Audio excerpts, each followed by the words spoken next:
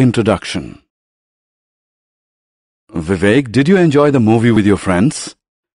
No, Dad, my seat was quite uncomfortable. As a result, I could not concentrate on the movie. How did you spend the 3 hours in the cinema hall then? Dad, I busied myself in an interesting exercise. I calculated the total number of seats in the hall and compared it with the total number of chairs in our house. Wonderful, Vivek. What did you find? Dad, there were 200 seats in the hall. There are 4 chairs in our house. Therefore, the hall had 196 more seats than the chairs in our house. That's right, Vivek. However, there is a better way of expressing the comparison, you know. You can say that the cinema hall had 50 times more seats than the chairs in our house. How did Vivek's father arrive at this conclusion? Vivek's father applied the concept of ratio to arrive at the conclusion. In this lesson, you will learn about ratio and proportion. Ratio. We usually compare quantities and values by calculating their difference. For example, suppose the weights of 2 friends, Varun and Arun, are 38 kgs and 35 kgs respectively. We say that Varun is heavier than Arun by 38 minus 35, that is 3 kgs. Similarly, suppose Ritu buys 2 shirts, one pink and the other blue, costing rupees 350 and rupees 250 respectively. We say that the pink shirt is costlier than the blue one by rupees 100. Comparison by difference does not make sense when we compare quantities, values that are wide apart. For example, suppose we compare a 6-inch long pencil with a 48 inches long wiper. The wiper is 42 inches longer than the pencil. However, the difference does not bring out clearly the extent of variation in the lengths of the wiper and the pencil. How else do we express the variation? Let us ask ourselves this question. How many pencils will cover the length of one wiper? The answer is 48 divided by 6, that is 8. In other words, the wiper is 8 times longer than the pencil. Expressing one quantity as so many times the other quantity is called a ratio. 48 divided by 6 is 8 divided by 1. 8 divided by 1 can also be written as 8:1. Colon is the symbol used to denote ratio. Let us look at another example of ratio. Tushar bought a pair of jeans for rupees 1500 and a belt for rupees 250. The cost of jeans is how many times the cost of belt? To calculate the ratio, first divide 1500 by 250. It is the same as 6 divided by 1. Express it as a ratio that is 6:1. Therefore, we can say that the pair of jeans is 6 times more costly than the belt. Comparison of quantities, values measured in different units. Vinita has 100 milliliter of milk in a cup and 2 liters of milk in a jug. 100 is greater than 2. Can we say that the quantity of milk in the cup is greater than the quantity of milk in the jug? No. The reason is, the two quantities are measured in 2 different units and hence cannot be compared. What should we do to make them comparable? We should express them both in the same units. Express 2 liters as 2000 milliliter. Now the quantities are comparable. Let us find the ratio. 2000 by 100 is the same as 20 by 1 or 20:1. Therefore, the milk in the jug is 20 times more than the milk in the cup. Hari has bought a chewing gum for 50 paise. His friend Shiv has bought a packet of biscuits for rupees 20. Who spent more money and by how many times? Before comparing, we express rupees 20 as 2000 paise. Now we can work out the ratio. 2000 by 50 is 40 by 1, which is equal to 40:1. We can therefore say that Shiv spent 40 times more money than Hari. Equivalent ratios. Ritesh is learning to calculate ratios and is enjoying it. But there is one thing that is confusing him. Let us see what it is. He first calculated the ratio of boys in his class to girls in his class as 3:1. He then calculated the ratio of notebooks to books in his bag. The ratio works out to be 3:1. Ritesh wonders, can two ratios be same? Yes, they can be. What the first one tells us is that boys are 3 times more than the girls in Ritesh's class. The second ratio tells us that the notebooks are 3 times more than the books in Ritesh's bag. Ratios that are equal when reduced to their lowest terms are known as equivalent ratios. Let us verify whether the following ratios are equivalent or not. Ram earns rupees 15,000 in a month and spends rupees 10,000. Express the earning and spending as a ratio.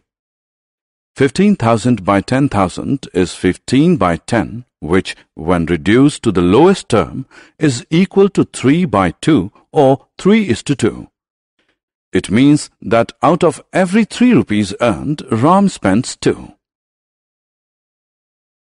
Rahim earns rupees 21,000 in a month and spends rupees 14,000.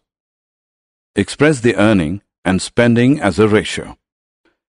21,000 by 14,000 is 21 by 14, which, when reduced to lowest term, is equal to 3 by 2 or 3:2. It means that out of every 3 rupees earned, Rahim also spends 2. The ratio for earning to spending for Ram and Rahim are equivalent. Division of quantities, values, according to ratios.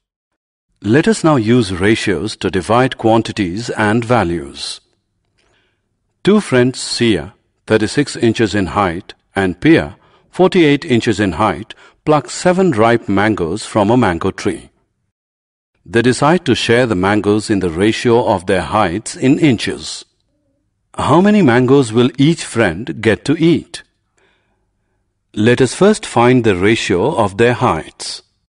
The ratio of their heights is 3:4. Sia and Pia will share the mangoes in the ratio 3:4. It means that out of every 7 mangoes plucked, 3 will be eaten by Sia and 4 by Pia. Sia gets 3 out of 7 mangoes. Pia gets 4 out of 7 mangoes. Two brothers, Devjot and Premjot, buy a lottery ticket for rupees 100. Devjot pays rupees 60, Premjot pays rupees 40. They decide to share the lottery money in the same ratio. They win a lottery of rupees 1 lakh. How much should each brother get? Let us find first the ratio of their payments. Ratio of payment for lottery is 3:2. Devjot and Premjot will share the lottery money in ratio 3:2. It means that out of every 5 rupees won, 3 will go to Devjot and 2 will go to Premjot. Devjot's share in the lottery of rupees 1 lakh is rupees 60,000. Premjot's share is rupees 40,000. Proportion. Piyush and Amit are excellent painters. Recently, Piyush bought 20 paint brushes for rupees 240 from a stationery shop. Amit bought 15 identical brushes for rupees 180 from the same shop. Amit claims that the shopkeeper overcharged Piyush. Is he right? Let us see. First, work out the ratio of the two quantities. The ratio of quantities is 4:3. Then work out the ratio of the prices. The ratio of prices is 4:3. It means that the ratio of quantities is equal to the ratio of prices. Therefore, Amit's claim is wrong. The shopkeeper charged Amit and Piyush the same price for the brushes. When two ratios are equal, they are said to be in proportion. Ratios in proportion are represented as 20:15, proportion 240:180. This is the symbol used to denote proportion. Ratios in proportion are read as 20:15 as 240:180. Each number used in a proportion is called a term. 20, 15, 240 and 180 are terms. The first and the last terms are called the extreme terms. The second and the third terms are called the middle terms. Verification of ratios in proportion. Consider the two ratios. 40:25 and 56:35. 40/25 is same as 8/5, that is 8:5. 56/35 is same as 8/5, that is 8:5. Therefore, 40:25 is equal to 56:35. In other words, 40:25 as 56:35. Now consider these two ratios. 63 liters is to 35 liters and 28 kgs is to 21 kgs. 63/35 is equal to 9/5, that is 9:5. 28/21 is equal to 4/3, that is 4:3. Therefore, 63:35 is not equal to 28:21. We say that the ratios are not in proportion. Consider two more ratios. 36 minutes is to 180 seconds and 50 rupees is to 150 paise.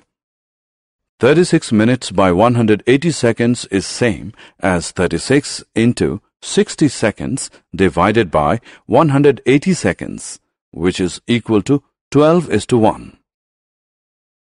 50 rupees divided by 150 paise is same as 5,000 paise divided by 150 paise, which is equal to 100:3. Therefore, 36 minute is to 180 second is not equal to rupees 50 is to 150 paise. The ratios are not in proportion. Unitary method. Prerna is on her way to meet her grandmother who lives in a village which is 600 kilometers away from her place. Her bus takes 12 hours to reach the village. What is the speed of the bus? Speed is distance covered by an object in 1 hour. Distance covered in 12 hours is equal to 600 kilometers. Distance covered in 1 hour is equal to 600 divided by 12, which is equal to 50. Therefore, the speed of the bus is 50 kilometers per hour. Had Prerna's grandmother's place been 1,000 kilometers away, in how many hours would Prerna have reached her grandmother's place? Time taken to cover 600 kilometers is equal to 12 hours. Time taken to cover 1 kilometer is 12 divided by 600 hours. Time taken to cover 1,000 kilometers is equal to 12 upon 600 into 1,000, which equals 20 hours. Prerna would have reached her grandmother's house in 20 hours. The method of calculating the value of one first and then many is called the unitary method. Example of unitary method. The annual newspaper bill of the Bajpayis is rupees 1,800. How much do they pay for newspaper in 4 months?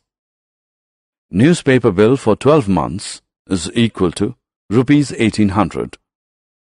Newspaper bill for 1 month is equal to rupees 1800 by 12, that is rupees 150. Newspaper bill for 4 months is equal to rupees 150 into 4 is equal to rupees 600. Summary. Let us summarize what we have learned. Expressing one quantity as so many times as the other quantity is called a ratio. Colon is the symbol used to denote a ratio. Quantities, values, are converted to the same units before expressing them as a ratio. Ratios that are equal when reduced to their lowest terms are known as equivalent ratios. When two ratios are equal, they are said to be in proportion. This is the symbol used to indicate that two ratios are in proportion. The method of calculating the value of one first and then many is called the unitary method.